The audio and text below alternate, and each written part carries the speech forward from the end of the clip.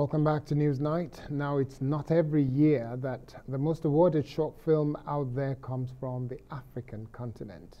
In this case, it's The Year, a film set in Ghana where two children are taking on a life-changing day trip by a stranger.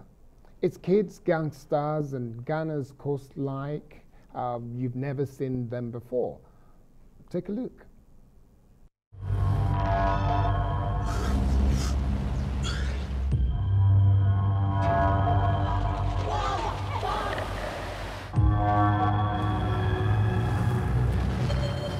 You want to join me?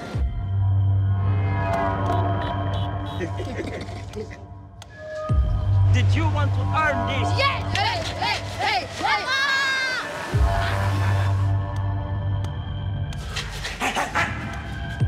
En fait, il y a un petit problème.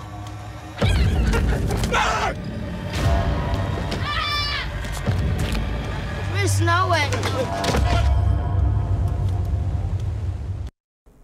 Well, Daye has racked up awards from around the world and has even been nominated for the, an Academy Award. We're joined now by the director of the film, Anthony Ntie. Thank you so much for joining us. Well, your film, the short film, has been described as more than a movie. Talk to us about your feelings about how this short film seems to be gaining a lot of traction. Hi, thanks for having me. I'm in South Africa right now, actually. You know, we're in the same place.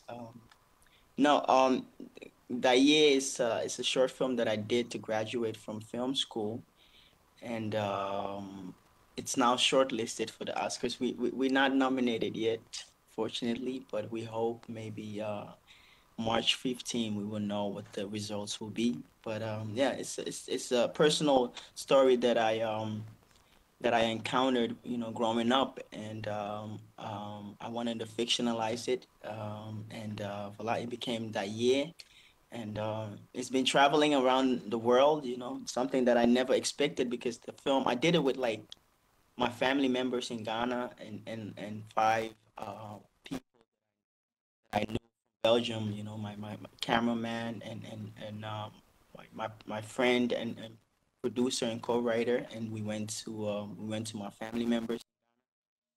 So yeah, the fact that it's traveling around the world and it's doing all these things is just something that I never dreamt of. You know, I did the film just to graduate, and yeah, now it's taking over the world, and it's amazing. Yeah, it's amazing. Did you write the script? Because you said it's a personal story for you. And what does Daye mean? So Daye means good night in Twi. This is a language spoken in Ghana.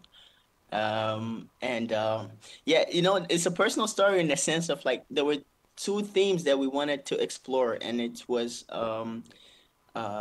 so peer pressure. We wanted to do something with peer pressure because, like, growing up in Ghana, you know, I lived in Ghana, and you know, I grew up in Medina, the place where most of the film takes place. I was this kid that I was running around. I was doing all kinds of stuff, and I was a good football player. And I remember there was this match going on, and my auntie told me to do the chores, and we were the club. I mean, the football team that I normally play for, they were losing.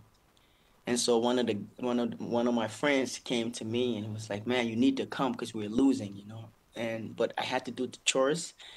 But he's such a good manipulative guy. He was like, "Okay, no, look, if you come on the field and we play, let's say 15 minutes, you go back, you'll be right on time, do your chores, your auntie won't be home yet." And how I was very naive also, so I went to do it, and I got back home. And when I got back home, my auntie was already there, and yeah, she wanted to, you know, punish me with a slap, and you know, I dodged the slap.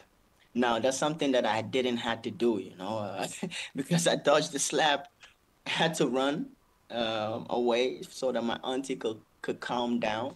And so this was something that I felt like, okay, you know, it's because of peer pressure, you do something, and now waiting for your auntie to cool down. What happens, and that was like one of the starting point of Daye, and then the other thing is like, I lived in Belgium, and I encountered myself as a kid being in an environment, in an adulthood environment where later now thinking of it, I'm like, wow, it could have went wrong, and so we wanted to play with two things, peer pressure and innocence of children that could go, that could be. Yes, indeed, and it's quite a very relatable theme there. And you seem to have used a lot of cinematic language. Was that deliberate, or was it just fortune that smiled on you?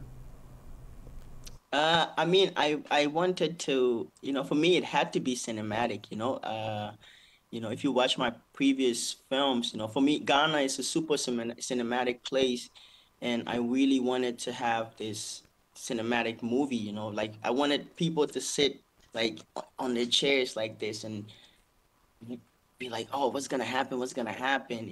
Because like growing up in Ghana, everything that I saw is very cinematic. Like us chasing the chickens and football, and the color patterns. Everything was so cinematic, and I wanted to show the world that um, you know you can make a cinematic film with a very small story, and that's what Daye became. So from the beginning on, I wanted to do like a social drama mixed with thriller, and yeah, I hope I achieved that in Daye. Yeah. So, Anthony, very quickly then, help us understand when you entered it for these many film festivals, what was in your mind? Did you ever think you will be shortlisted to be entered into any of these? I had no idea.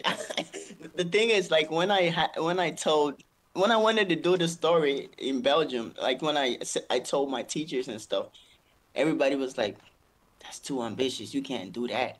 And we didn't have money. We didn't find money, so I was working for the Pizza Hut. I was delivering pizzas. I did some video clips. I did some commercials. A good friend of mine helped. We just collected some money together, and my family in Ghana, they helped me so much. I told them like, look, I don't have a lot, and everybody's gonna be a crew member, and so everybody became a crew member, and I'm also super proud of that. But I just wanted to graduate, because it took so long.